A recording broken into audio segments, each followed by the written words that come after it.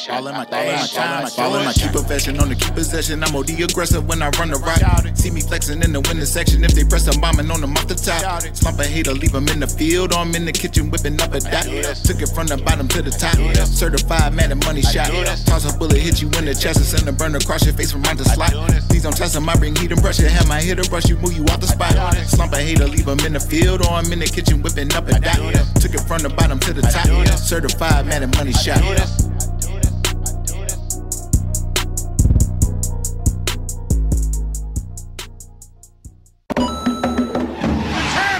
If you guys are looking for fast, cheap, reliable coins for your college football 25 team, check out my coin sponsors at MMOXP and use discount code MONEYSHOT for 5% off your order. Link in the description below. The champ is here! Welcome back, Money Team. This is Mad Money Shot, sniffing out the college cheese as always. In today's video, I'm using a brand new team because I got a brand new offense that, in my opinion, is the most explosive offense in the entire game and one of the hardest offenses to stop. So it really doesn't matter that I'm using a much worse team than my opponent. But before I do, if you guys want to see more videos like this, as always, please make sure to be a subscriber, hit the like button, let me know in the comment section. And if you guys need more help or more money plays, you can download any of my ebooks instantly simply by clicking links in the description or the top pinned comment. I already got Georgia's offense and defense out, as well as Alabama's offense and defense out. In today's gameplay, I'm going to be using the Sam Houston Bearcats, and I'm going to be going against one of the best teams in the entire game in a 90 overall Oklahoma Sooners. But this offense is so good that none of that's going to matter. Now, I first want to give you guys a little bit of background information on how I found this, because I didn't just decide one day to go into Sam Houston's playbook. This was actually requested by somebody from my Patreon community, and that's because of my Patreon. If you sign up for a certain tier, I allow you to pick a playbook and I'll build you a scheme out of it, and that's exactly how this offense came about. But the truth is, I like this offense so much that I told him in that video, as well as everybody on my community tab and my Patreon when I posted it, that I was most likely going to start using this offense. But since you can't switch playbooks in the road to college football playoffs, that means I'm going to have to use the Sam Houston team against some of the best teams in the game in the Heisman division. And I know I've put out videos with a lot of other tier 4 teams, but this one is easily the worst. At least they have a quarterback though that has 85 speed, which I will need to run around with quite a bit. They have a decent running back at a 92 speed, 80 overall Gentry. But what makes this team livable is the fact that they do have a 97 speed receiver, which is pretty much going to probably be the most important player on my offense. But other than that, this roster is pretty bad. My opponent starts off with the ball on offense first, and if you need a visual representation of how much better his team is, all you need to do is look at this play, as it probably should have been an interception or a knockout, or at the very least a tackle, but instead it results in all my defenders getting knocked to the ground and him going to the house for the score. What the hell was that? And this was only the first play of the game, but I promise you it's going to happen a lot more. Damn it! The name of the offensive formation that I'm going to show you guys today, which is obviously my new favorite offense, is the Trio Unbalanced. But before people ask me in the comment section, the name in custom playbook section is going to be the Trio Y Over. Now, this is a very good rushing offense as long as you make sure to have one inside run play and one outside run play in your audibles. My recommendations are going to be the 0-1 trap, as well as the speed option for outside runs. There's also a play that really gives you the best of both worlds in the QB slot option, so I try to make sure that I have access to all 3 run plays at all times. I recently broke down the QB slot option in another video called my 4 most unstoppable college football plays. So if you guys want to see more information on how to run this play properly or more plays just like it, I'll have links at the end of the video on screen, so stick around for that. The 2 pass plays that are non-negotiable though are going to be the verticals, as this play here is a 1-play touchdown against every single zone coverage in the game, so you want to make sure you always have this in your audible plays, as well as the fake screen wheel, as this is going to be a 1-play touchdown against every man coverage in the game. So you can run this offense very easily as long as you can tell the difference between man and zone. Now, the reads for this offense are very easy, as the first thing you're going to want to do every single time is look at your bunch and see how many defenders are in front of your bunch receivers. Since I have 3 receivers, if I have less than 3 defenders, I know that it's a zone coverage. It's really that simple. But since I'm squished against a hash mark like this, I don't really want to run any zone plays. The next read is going to be your box, as we have basically 6 blocking linemen on every single play, including the tight end. So if my opponent has 6 or less, you can run the ball every single time. And since I was running out of time from setting up my audible plays, I just ran the inside zone. You can see how easily I get 9 yards, even though he had 6 in the box. But I didn't get a chance to fully set up my audibles, as we get a flag on the next play for delay of game. before I go right back to the trap play, which like I said, I find is a much better audible since it takes me a lot of times away from the inside linebacker towards the bunch. But there are a lot of other really good plays like the halfback swing that I just like to mix in to keep my opponent off balance, as this play really only works against zone and doesn't get a ton of yards, but like I said, it's really good to keep your opponent looking in the backfield. On 2nd and 6 though, I read what looks like man coverage, so I go to the fake screen wheel, and for this play all you really have to do is put this RB receiver on a post, and both of these receivers will beat man coverage, but when the play starts, I see he's actually in a zone, so I just take the check down in the smoke route and get what I can. One of the best things about this offense is this unbalanced formation look, where you basically have a tight end here that's going to set this edge every single time. So whether I want to run the speed option or I want to run the QB slot option like I am here, I know that every single time I can hold the ball with the quarterback and I'm going to get this edge. As I pitch it to the running back this time, make a couple of guys miss and get a very big run play, before I decide to run to the short side of the field and run the speed option on the next play with the same thought process, but I pitched the ball a little bit too late.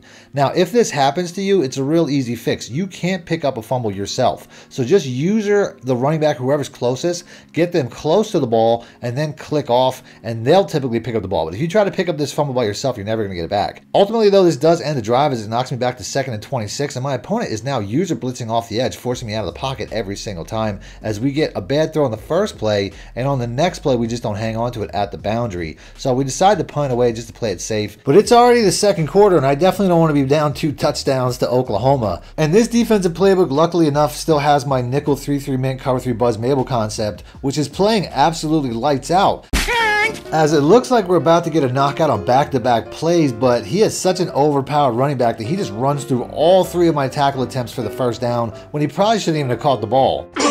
And after that, I'm surprised I even tackled him on the next play with 1 defender, as it clearly takes multiple defenders to tackle this guy, as on the next play we hit him the second he catches the screenplay, but he still gets a few yards. But luckily 3rd and 5 is long enough that he has to pass the ball. No! Before he tries to check it down to his running back one more time, but he's not going to save you this time, bro. Nope. On that first drive, I was playing a little bit too conservative with run plays and short passing, so I want to try to bomb it up on the next play. But my opponent has been user rushing off of this side pretty much every single time. And I'm trying my best to slide protection so that the running back picks him up, but I just can't figure it out, or at least I didn't in this game. But that's not going to keep me from running this play, as anytime I read zone, I'm going to switch to the verticals play, and every one of these routes scores against something. The B receiver is going to score against cover 2 or cover 6 if it's the cover 2 side. The RB receiver is going to score against any cover 4, and the A receiver is going to score against any cover 3. But you really just have to watch for which receiver gets the most space once the play starts. As I roll towards the receivers and I see the B receiver wide open, and we punch it in for the score to tie the game.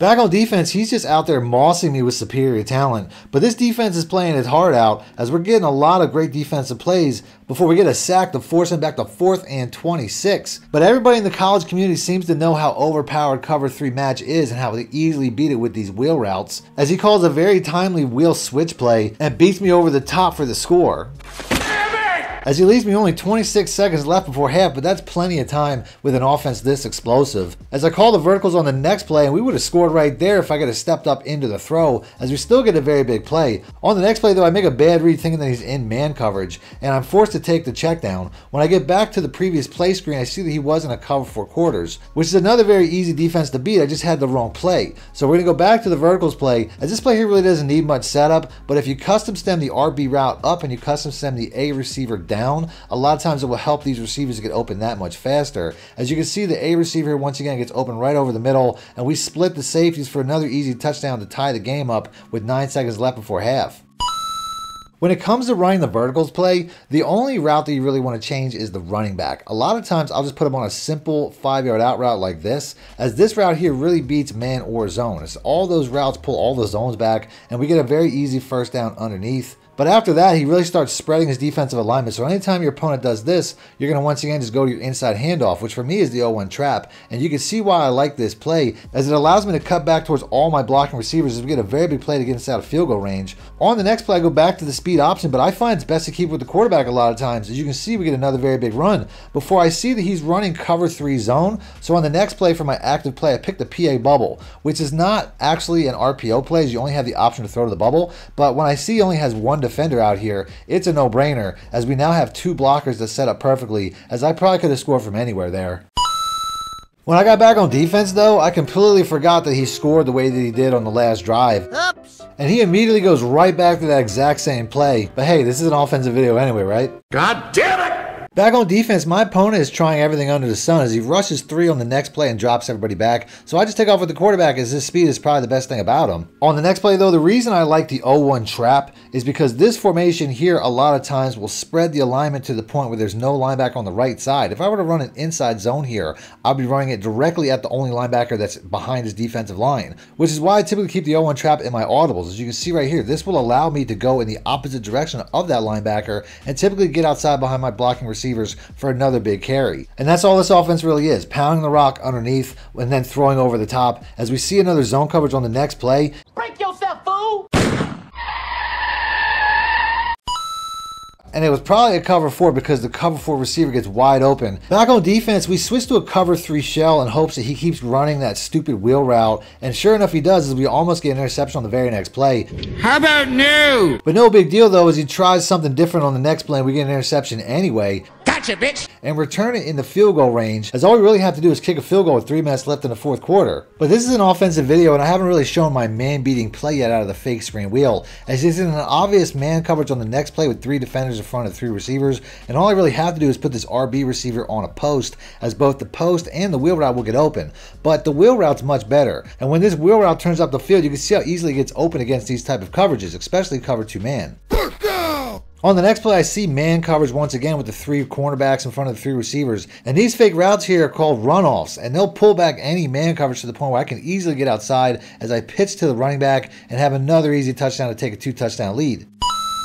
But the game's not over yet, as my opponent still has some time and is furiously trying to fight his way down the field, passing the entire way and hanging on to every ball, because let's face it, that's what Oklahoma's doing today. But you can tell he doesn't have an answer for the current defenses I'm using, as he's still trying that wheel route play, and it's not working, as we get sacks on 3 straight plays, knocking him back to a 4th and 51. Damn! And I don't care what play he calls, he's not picking that up.